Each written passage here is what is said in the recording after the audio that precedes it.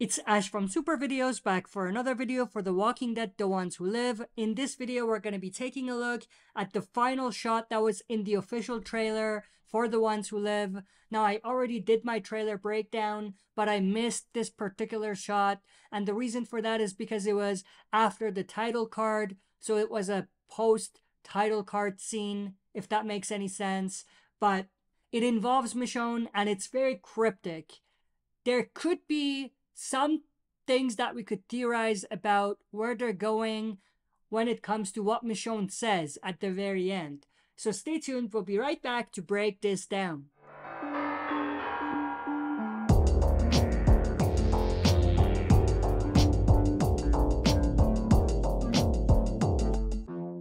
Alright, as always, before we dive into it, smash the like button, subscribe to join our community, and press the bell to be notified when I upload on the channel. With that said, let's dive right into it.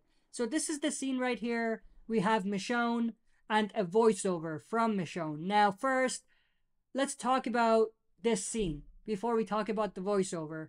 Of course, Michonne is noticing something up in the sky, and she's smiling. What could she be seeing? I think one clear possibility is that she saw a helicopter, a CRM helicopter, and of course with the knowledge that she might have had about Rick being taken by a helicopter, this is big news for her. So that's why she's smiling, because she's closer to finding Rick. Now in the voiceover she says, "We can make this whole damn world ours if we want to." That is extremely powerful and cryptic. I mean, who is she telling this to?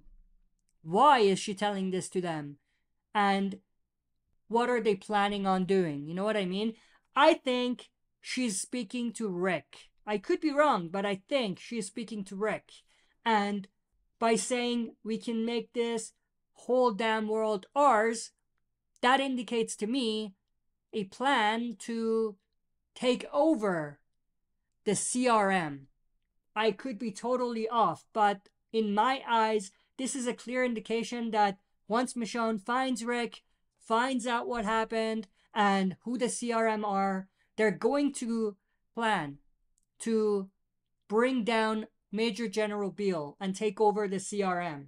I could be off, but it feels like this is what it's teasing. That might not be in the first season of The Ones Who Live, obviously, but they're planning that, or they're building up that story, I should say, for later. But that's pretty much everything I wanted to go through in this video. I am definitely intrigued to know your thoughts and opinions about this. Do you think Rick and Michonne are going to plot to overtake the CRM, or do you think that's too far-fetched? Share your thoughts and opinions in the comment section below. If you enjoyed this, smash the like button, subscribe to join our community, and press the bell to be notified when I upload on the channel. That's it for this video. See you next time for another super video.